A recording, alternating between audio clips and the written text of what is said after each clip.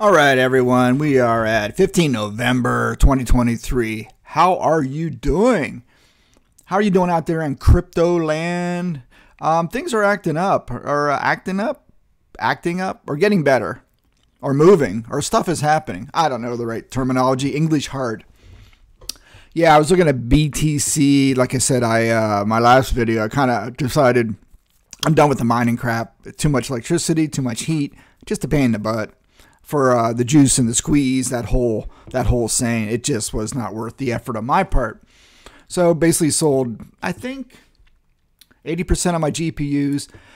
I have a lot of CPU rigs left with the Ryzen, oh God, I forgot they're called, the 3900. I used to know so much. It's amazing. You become so proficient in this stuff, of course, when you're doing it day to day. But once you drop off for a bit, you kind of forget how you did stuff. And I was watching older movies and videos I made and went, oh, I don't remember. How did I learn that in Windows? I don't even know what I was talking about. You know, I mean, I couldn't remember why I did it. And I looked at the video and went, wow, that's pretty smart. Yeah, it just goes to show you, once you put your mind to it and you're into it and you have the tools at hand and you have the ability to research and the ability to learn, you can do a lot of things. It's just putting your mind to it. The ability to learn is the secret power. Again, this is not a motivational video, but again, the ability to learn and problem solve is the skill you want, and critical thinking skills. Not rote memorization, not, follow this process crap sometimes. You got to be able to look at a problem.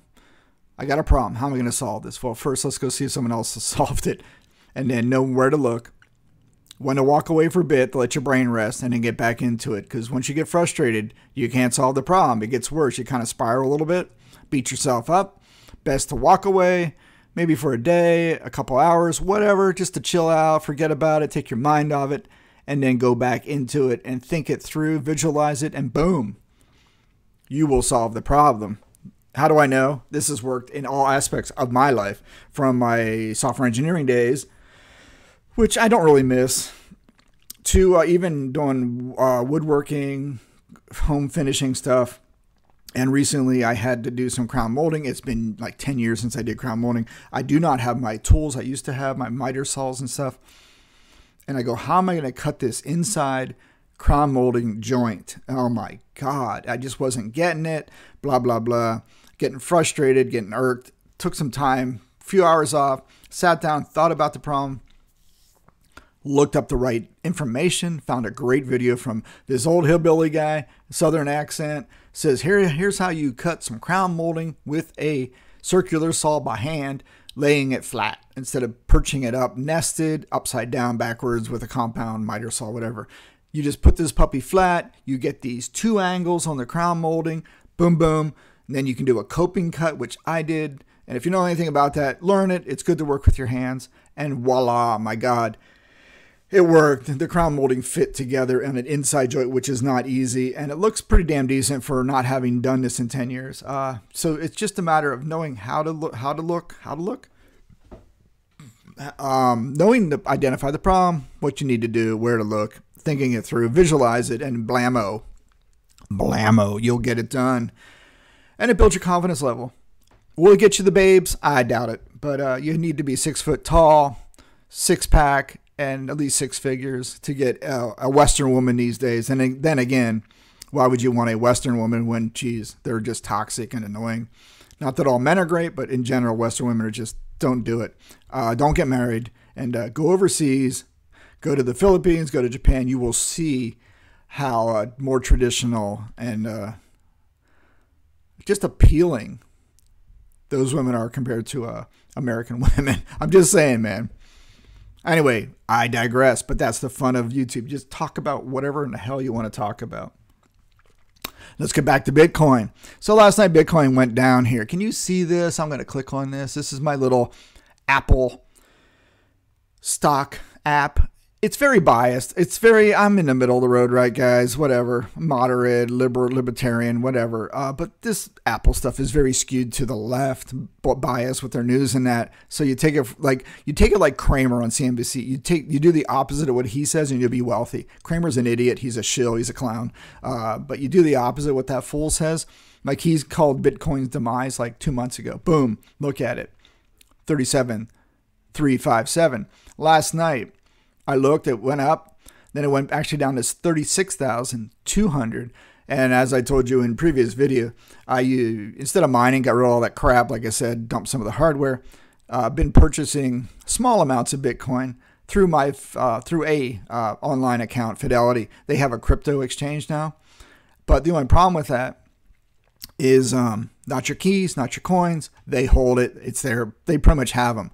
So that's the only bad thing. So it's almost like with Fidelity, you could, buy some Bitcoin, play around with it, dump it if it goes up, do quick sales, maybe get some short-term capital gain sales if you want. If you're up 1,000, make $100. Boom, $100 is $100. You're going to pay capital gains on it. But I think what is nice, which I have to check out, is Fidelity may give you the reporting on that to make it easy for the old Uncle Sam IRS to come rape you and take your money. That they did nothing to earn, that you took the risk, they take your money. Isn't it amazing how taxation is theft? But that's another subject. So now we're looking at Bitcoin. We're up here. Can you see my little mouse right here? 2,038. It's moving up from last night. And I had a hunch this morning I should probably drop some more money into this. Not much, just a little bit, kind of dollar cost average in, which is a smart investment practice across all assets, whether it's stocks, index funds, whatever. Dollar cost averaging is king. Compounded interest dividends is really what you want to go. Bitcoin's not paying me dividends. Again, the places that did pay rewards and stuff, not really dividends, were Voyager and BlockFi. Guess what? They're bankrupt. They stole me $50. They're going to send me a check. $50 was some of my residual rewards, which were pending at the time they froze everyone's account. Kind of Trudeau style, where they just go freeze your account because they don't like you. And that's kind of what Voyager did, because they say the bottom fell out and they froze the account. But I had all my stuff out of there. Thank you, Jesus. Oh my God, that was close. Do not. How do I say it? Lesson learned. Not your keys, not your coins, guys. Do not keep your stuff on exchanges like Voyager, BlockFi, Coinbase. Do not put them in like an Exodus, a Trezor, where you control it, man. Otherwise, you'll lose it all. You will lose it. Not about if, but when. It's just such risky out there. All right, so we're up 2,133 on Bitcoin. Here's the chart. Look at this little spike. Look at that little spike. Can you see it right there, guys? There's the dip last night. 36. It went down to 35.5. Ooh, that would have been a nice buy. My gut told me to buy, but I didn't because I had to go do something. 37.4. And not too bad. Man, God, look at that. That's a big jump for some money. Let's see what the news is. Bitcoin up more than 5%. Near 1 week high. Not too shabby. How can you do any better if you're buying stocks and that? But again, S&P 500 index fund is the sure bet, most likely in any investing.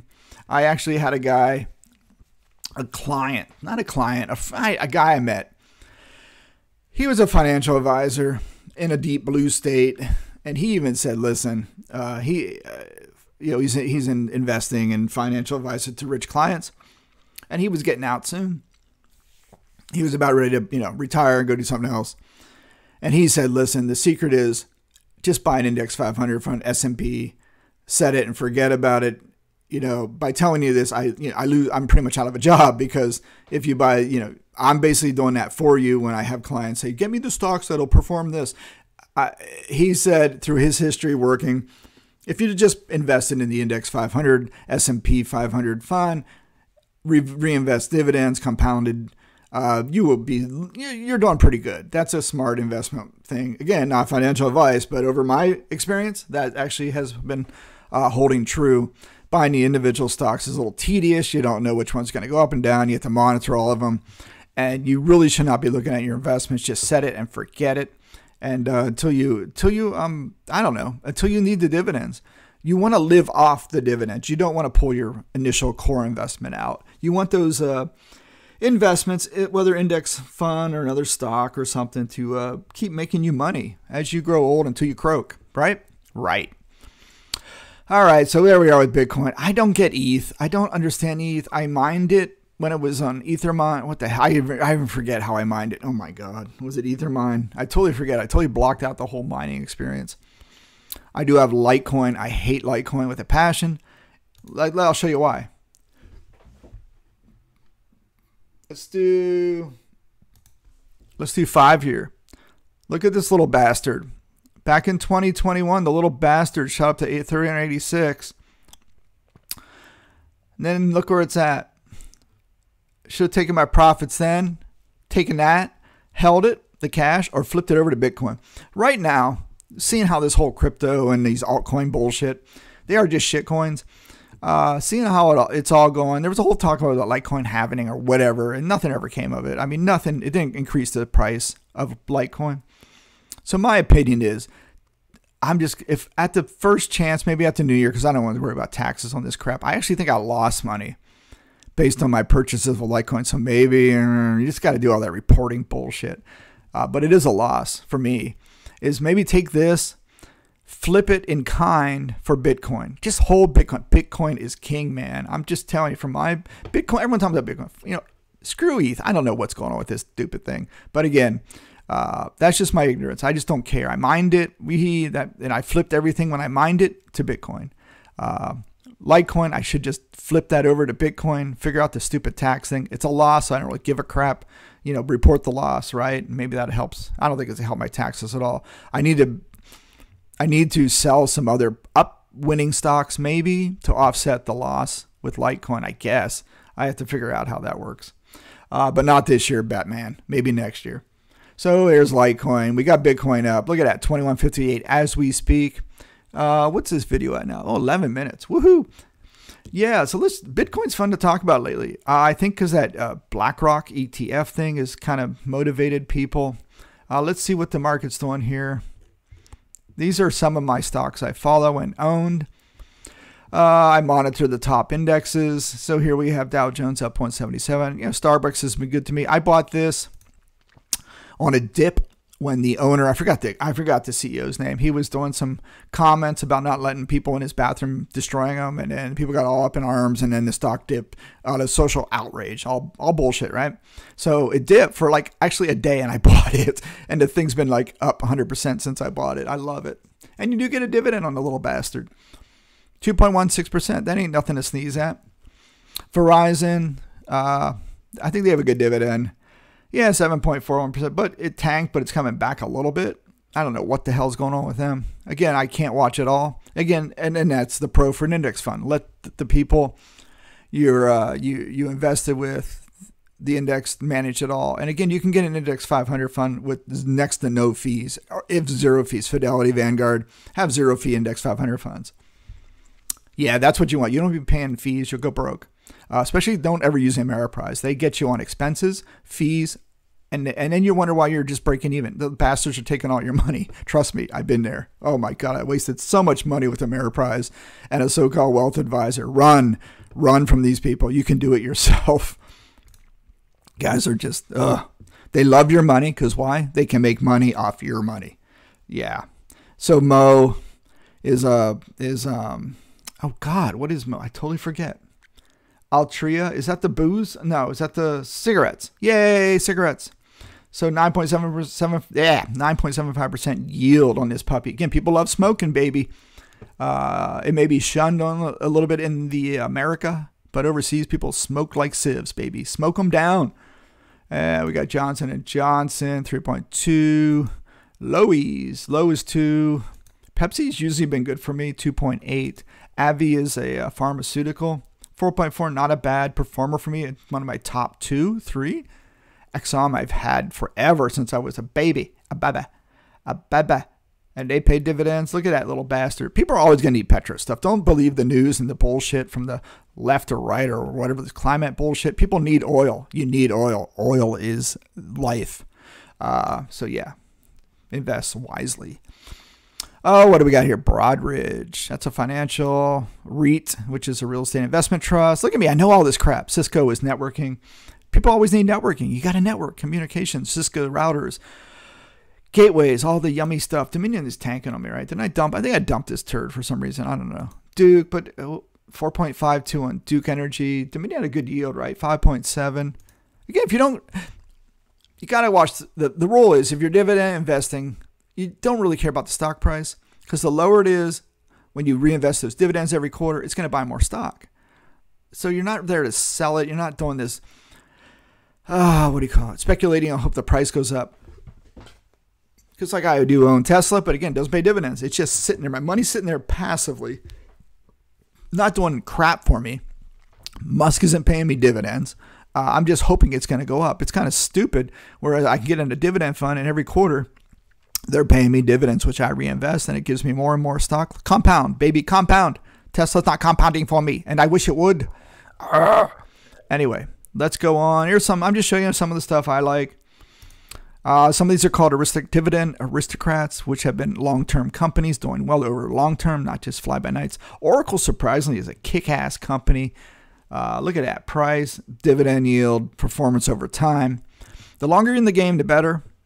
Time in the market beats time in the market. You know all that bullshit, right? PG's good. Everyone needs to wipe their butt. They make paper products. You know, women need all their little stuff too. Paper products.